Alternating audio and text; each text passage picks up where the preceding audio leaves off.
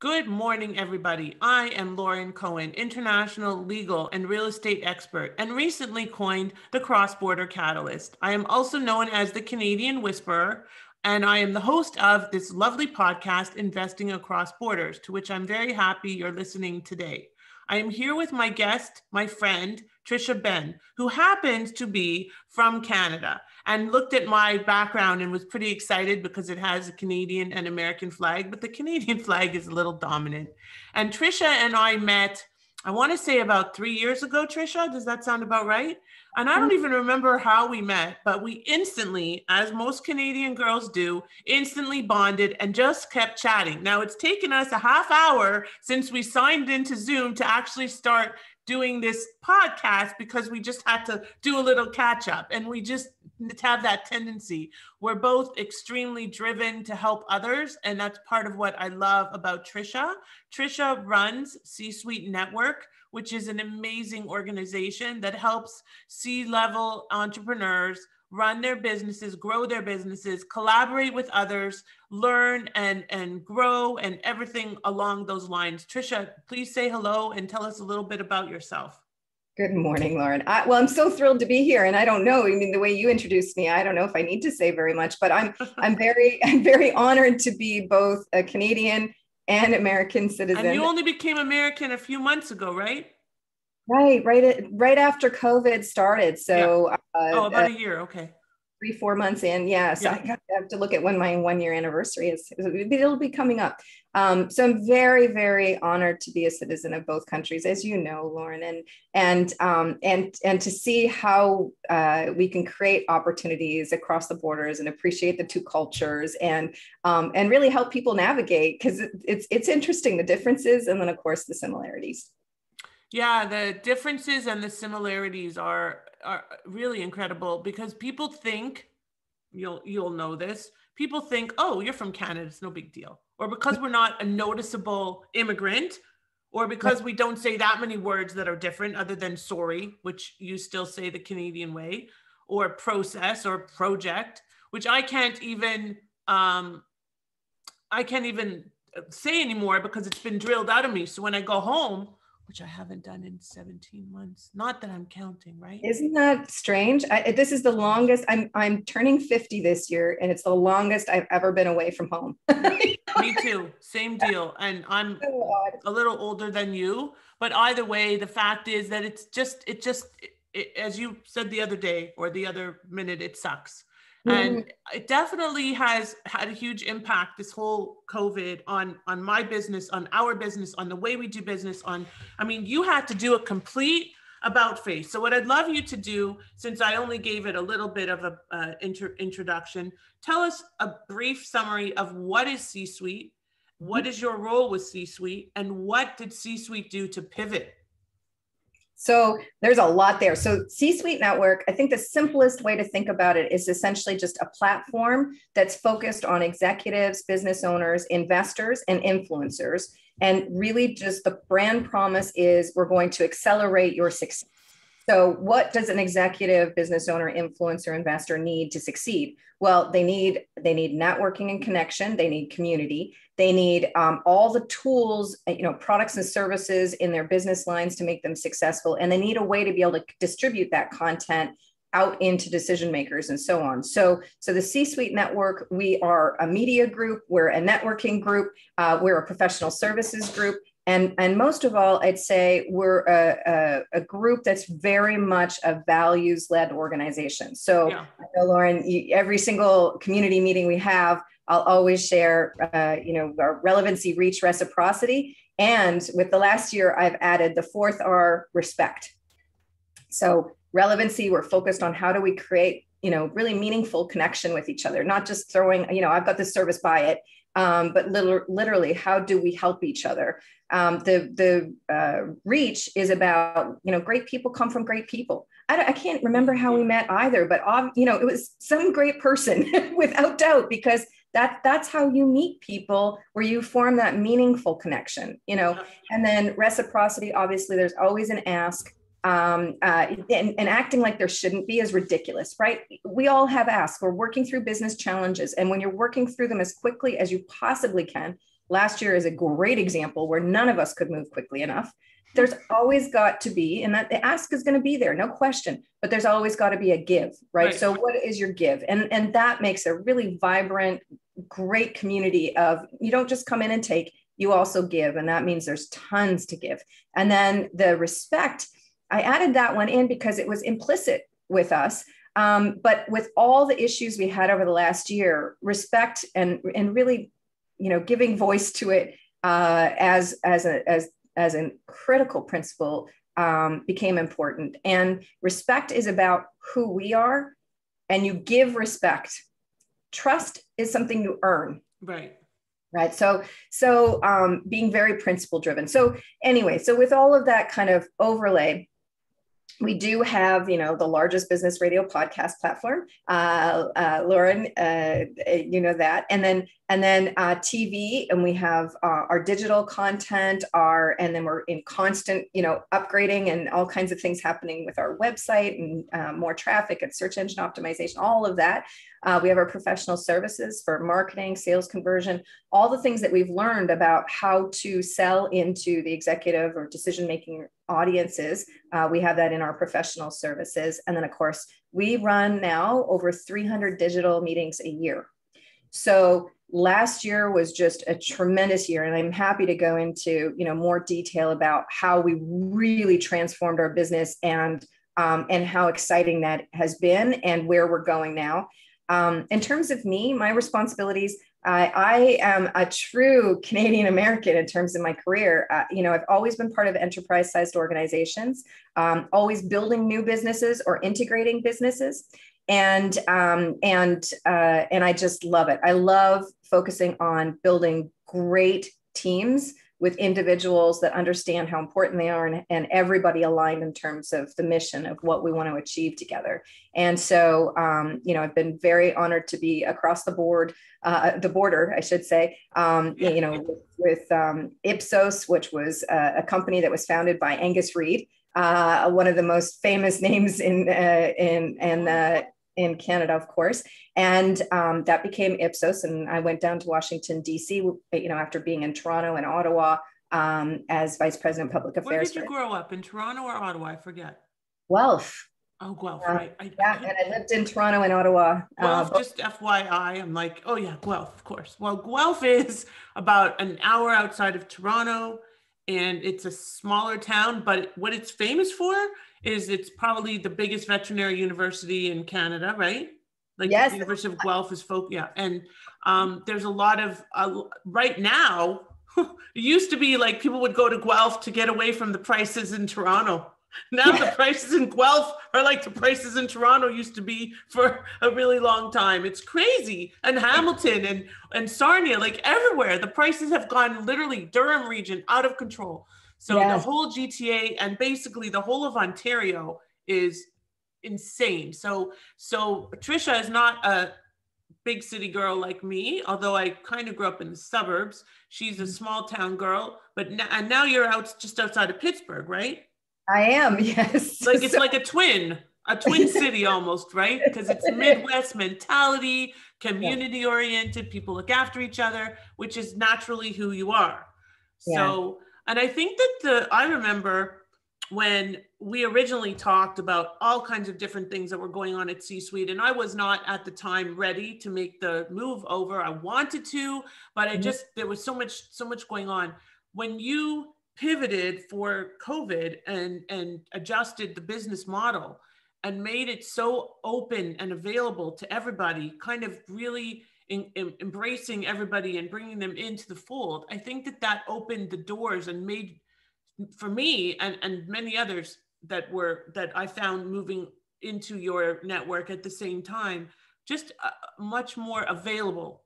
Yes. It was so incredible. I mean, March 13th to March 16th, we went from being a very high touch, very high level cost and engagement membership model.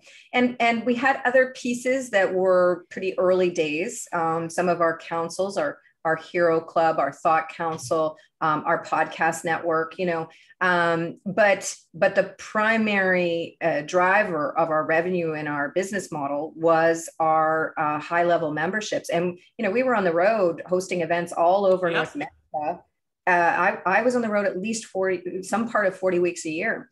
So, and then March 16th, not anymore. No. And, Lauren, we were talking about Celebrates and that whole thing of, the event that we do on Friday evenings at 5:00 Eastern, that actually was the very first step toward completely opening up. And what that was on March 16th, we had the immediate, my business partners, Jeffrey Hazlett, former CMO of Eastman Kodak, founder of C-Suite Network. And he said, okay, we're going to drive and thrive. Okay, that's our mandate. No matter what, we're going to drive and thrive. We're not first responders from a healthcare perspective, right, but we are definitely first responders. And we've got all these incredible leaders that are looking to us to say, how do we manage this? Yeah. How do we navigate what's happening? It's been tough. Yes. For everybody at every level, from small business. Sometimes the smaller the business, the easier the adjustment, to big business, like cruise lines and huge mega businesses that have been so impacted by this, and events, like events just changed. And, I mentioned to you that I'm in the process of becoming more of a paid speaker. And part of that process is you can be paid to speak on a virtual stage just as much as you can on a physical stage. Now, for me as a single mom, this actually opened doors so that I'm speaking on stages generally once a week, at least, if not more. And I couldn't do that if I had to travel for 40 weeks a year, because I wouldn't be able to travel 40 weeks a year. It's not physically possible for me. Yes. I think so much opportunity has been created. And my whole thing with... If you were open to it, Tricia, if you were open to it, because a lot of people shut down and said, I'm done. I'm defeated. I'm done. If you had an open mind, and your mind, it's all about mindset, right? And if your mindset was giving, because you have to be a giver, and givers create relationships. And this, to me, the whole thing about COVID and even cross-border, it's like, are you a giver? Canadians and Americans are different, and Americans kind of had more of a closed mind, but now they've opened a little because they realize the world is small, and we have to be more accepting. Well, and I think also we've seen really that, and it's so interesting, the differences, and then also, of course, the perception of differences. When you've lived in the US, I've been here now for a few years. So, it's different when you're living in the country versus when you're part of the country. So, that kind of cultural approach of protecting everyone versus my own individual rights, that was definitely a thing. Yeah. But the interesting thing in the C-Suite network is what I see is tremendous leaders who care so much about their constituencies, whatever their communities are, their employees, their families, their, the larger community that they live in, and that they serve. And so, when you're able to galvanize like-minded people together, oh my goodness, the strength in that, so we're going to drive and thrive. Okay. How do we help each other? And we set up, so our immediate thing was, we're going to keep everything. So we didn't cancel anything. No, we just moved everything online. So we had a huge event coming up in April, and that was March 16th. Yeah. We had a huge in-person event, Virginia Beach.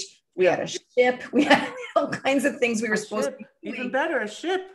Yeah, in person, And so what we did was we moved that all virtual. We had tremendous feedback, experience, engagement. It was amazing. And so the whole thing has been, how do we learn as quickly as possible? With Celebrates, it was, oh my goodness, we have $10,000 plus memberships, and COVID just happened. Nobody's looking to spend an extra $10,000. Nobody knows what's happening right now, and everybody's clamping down on, spending. So what do we need to do? And so, I lead our sales team.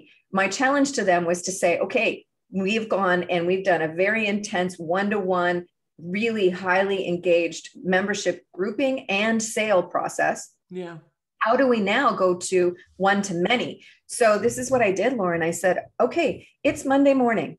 Whoever you're talking to, I don't care who it is, ask them if they can join us on Wednesday night at 8 o'clock.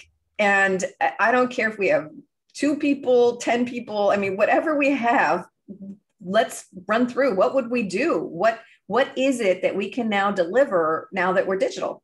Yeah. And so we did this meeting on Wednesday night. We had 2 people. And it was terrible, Lauren. It was terrible. I was not one of the 2. You were not one of the 2 because I can guarantee that, because those 2 still have not joined the C-suite. Really? That's funny. No joke. And I share this story now because what happened was, and this is a really critical model that I share with my team almost every day. We are scaling. And if you can't see my hands right now, I have my 2 palms together and I'm going in a direct upward angle, right? We have to scale fast growth. There's just no way to work around that. And especially with what happened in terms of our business model. So how do we do that? The only way you can do that is to have your innovation. So your bottom hand, you need to have that pulling up. You need the innovation coming. And you need your infrastructure, which is the second hand, filling in what works, right? And let the other stuff drop. And so everybody gets into this mindset, and it's not just through the COVID era, it's in all business. You get in this mindset, heaven forbid we make a mistake. And large size organizations, oh my goodness, it's almost crippling. That sentiment is just horrendous. That's one, I can't stand that. I mean, it leads to inaction, which is the worst. So, you innovate what works, you keep. What doesn't work, you drop immediately. It's not some big failure. It's not some big mistake. It's information, and you keep moving on. And if you can arm your team around that, create the culture that supports that attitude, it is extraordinary. So what ended up happening was we regrouped immediately after that session. And we formed Celebrates. Now, Lauren, just to give some perspective, that Friday evening event for us is the biggest galvanizer of our community. It's the biggest delivery of connectivity across the whole entire platform of all the different types. I'm going to stop you for a moment because I'd like to share what it is. Yeah. So at 5 p.m. every Friday, the C-Suite Network has it's called Celebrate. And it's basically to appreciate your week. Most people come with a glass of wine. Mm-hmm. Tricia loves wine, by the way, just saying. She always has red. I've never seen her without red, except for this morning, because 9 a.m. would be a little early. But anyway, I'm sorry if that was wine is important. I don't drink wine. There you go. Coffee, probably, right? I need coffee. I don't drink wine. Unfortunately, I get migraines. But if I drank wine, believe me, I would be right there with you. But it's great because the week is over and you go and you share your wins, you share your successes. You get to break out into little networking sessions. There's no extra cost. It's part of your membership. You come, you go as you please. Yeah. There's no formal agenda. They introduce some new members each time so that you can get to know them. And it's a great opportunity to get to know some people. It really is. And just, the initial, we now just call it Celebrates to short form it. But the initial title of it was Permission to Push Pause. And it was just that whole notion of, if we could just push a pause button as decision makers, as people who are running our businesses and going through whatever crises, and there's always something. COVID, obviously, we all went through it at the same time, but there's always something when you're building business, there is always something. Building teams and so on, always. Yeah. So the pause button, when you can arm yourself with great people and be positive. We all got tough decisions. Park it. We're going to focus on all the great things. And then ironically, the fact of the matter is, when somebody is feeling down or they've had a week where they've been beat up for whatever reason, personally or professionally, my promise on Friday nights is to stay until everyone's been heard. And so those things that what's the latest you've stayed? I think the latest I've stayed is probably 8 o'clock-ish. Wow. Yep.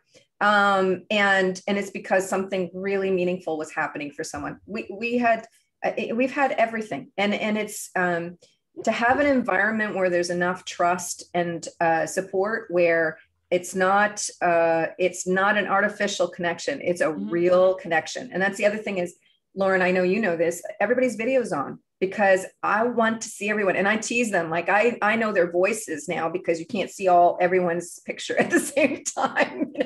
So, like if you're speaking, I know that that's, it's me. There's no question. And I'm able to pick on you, and so there's, real full engagement and that kind of embrace of like, look, let's celebrate the great things. What do we have to come up with? And then this weekend, make sure you're taking care of yourself. And there's a community here that cares about you and celebrating those things. And so, fast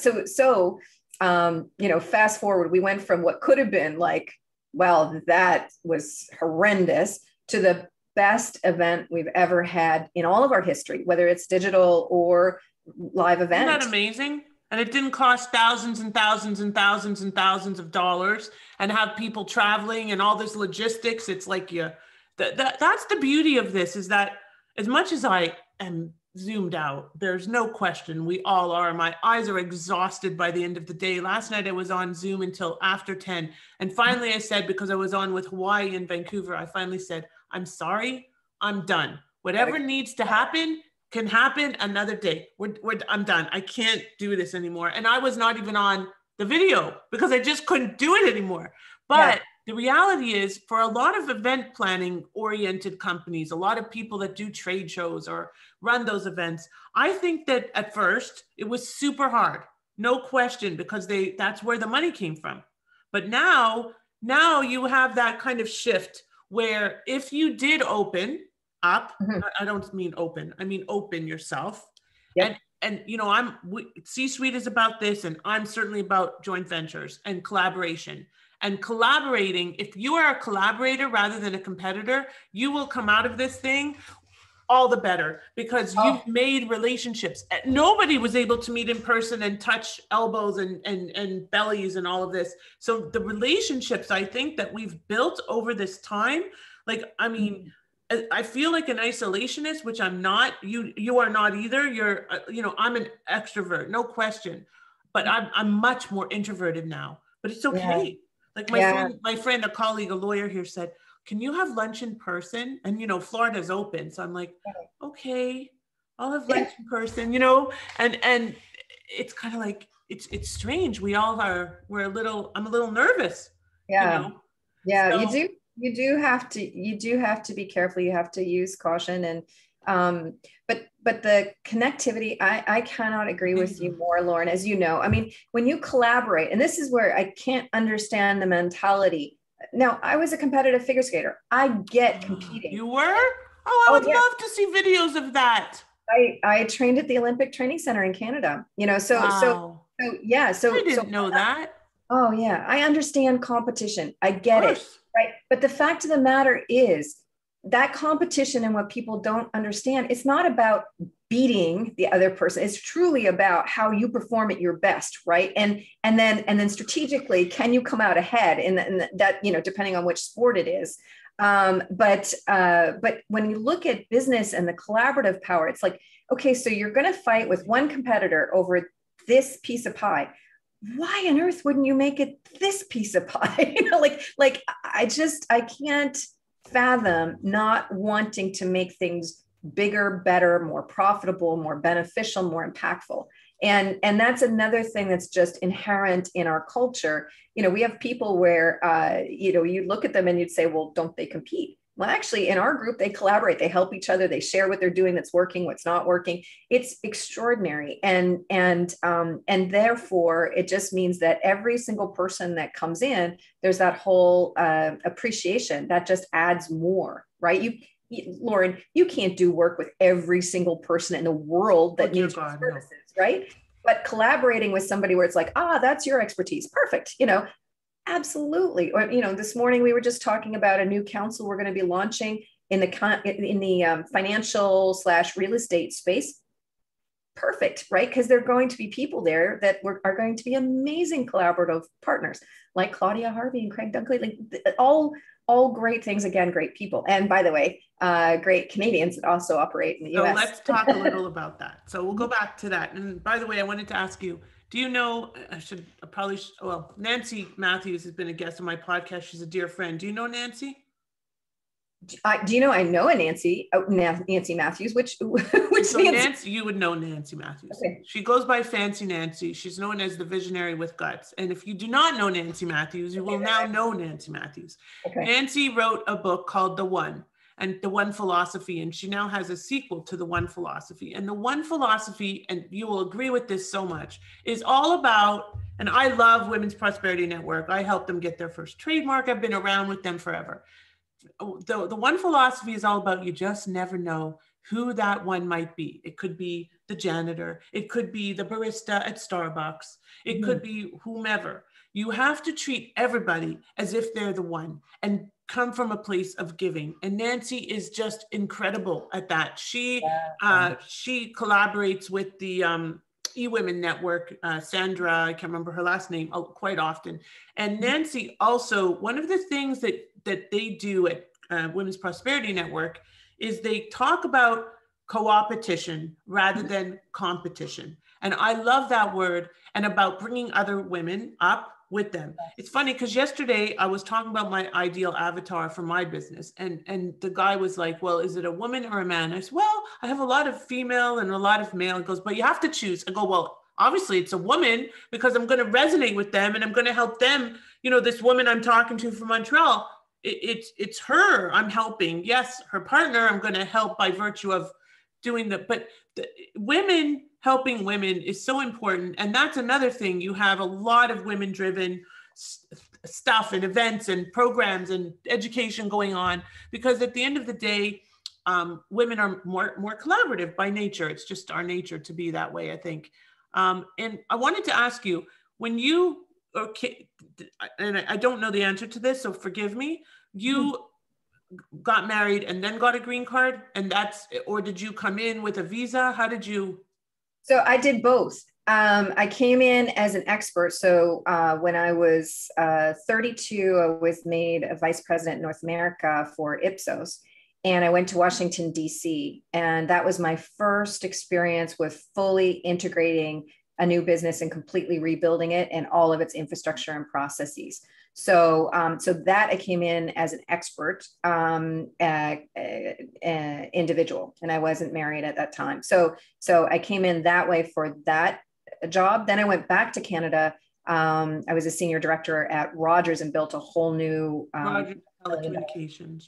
Rogers Communication. Yeah, Rogers. We got to communicate. You know, we have to translate for the American and other audiences that are listening. Right. So Rogers Communications is well over a $20 billion company, owns, you know, as you well know, Lauren, real estate. It has its own bank. Like Comcast, but in Canada. Yeah. And I sat within the media company. So I worked with all of the media leaders, publishers, editors, sales, and all of the leaders of the business units, and built a multi-million-dollar insights practice. So it had traditionally been when you were less than 40. Yes. Yes. Just saying. Yep. And she had a young child at the time, right? Yes, I had my first in 2 years after starting that business. And it was really one of those things of start something completely from scratch and completely the first. There was no one in Canada that was monetizing against audiences on the client side. So I came from the traditional market research supplier side, right? And I created a revenue generating stream internally to Rogers Media, which, as I said, at that time, that was so out of the norm. Now, of course, selling data, selling insights, creating any awareness around that and all kinds of different products and services is very much the norm. But back then, that was not done. You were a trailblazer. Yes, absolutely. And then I took on, and oh my goodness, Lauren, you know Miles Nadell, right? I do. Yes. Mm-hmm. Yes. So Miles Nadell is a great Canadian business leader that most don't know, which is shocking to me because he built well over a $3 billion conglomerate of agencies within the MDC Partners holding company. And he came out of Toronto, and we had offices also in New York. So I took on a global chief marketing and strategy officer role within MDC Partners, and I have P&L responsibilities for one of our New York businesses. This woman is a little bit like experienced and a little bit of an expert in many things, and she's got a pedigree and I mean, what a resume. There's nobody that would say no to you for any position anywhere. Like, look at all of these, just dropping names, like, you know, whatever, no big deal. Yeah, well, it's funny when you look back. I don't look back. So when you say that, I'm like, oh, that was before. I always point to the top corner of my office, the furthest corner in my office, because it's like, that's where I'm going now. And I'm so focused on that. So with this, right? With this. Yeah, this, I use a lot of really simple frameworks like that for the team, and also obviously a share in our community, because a lot of times concepts are so complicated for people. It's like, you know what, you need a doctorate to understand what we're trying to achieve. No, we did our strat planning this year. Every single person on my team knows what the top 3 goals are for our whole organization. And then they know every objective that's delivered below that, who's responsible for it, who's on the team, and what the timeline is for it. Beautiful. Yeah, just keep things simple, clarity, and bring everybody on that journey. So anyway, yeah. So when I came back the second time, I did get married when I was in Canada. My husband was in Canada with me for several years, so he became a Canadian citizen as well. And then when we came back to the U.S. in that role with MDC Partners, I then applied for the green card through my marital status, just because that was the simplest way Definitely. To do that. Always the easiest, yes. Yeah. So I did actually do the professional visa to come into the country, but then I started the marital green card process. So one of the things I quickly want to address, because our time is of course up, because we could talk for 3 hours about all of the amazing things that Tricia has done and will continue to do, and that we will do together. And the beauty of this is that it actually brings us closer together as well by doing this podcast and really getting to know my guests on a different level, some of whom I'm closer with than others, but all of whom I deeply respect.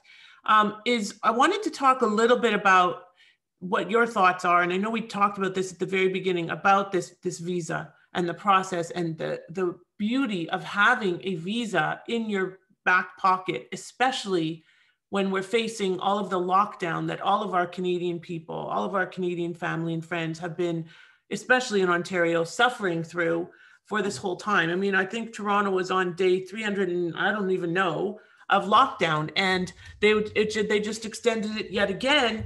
And the restaurants have been closed. Like, how do people survive? The mental health, it's terrible. And so one of the things that's happened in my business, and has happened in yours as well, as you know, you work with a lot of international clients, is the realization that we need options.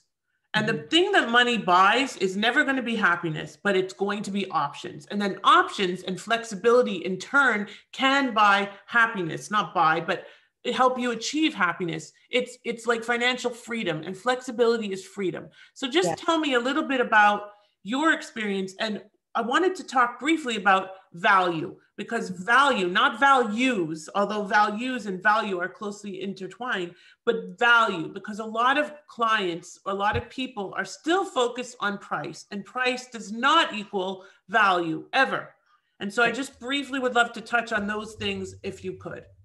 Absolutely. So first, as we well know, our family and friends and community in Canada, it has been incredibly challenging. And I am 100% with you, Lauren, that, if you can create flexibility, if you can create options, opportunities, it's so important. So to have that visa in your pocket, for you and I, we haven't been back to Canada for so long.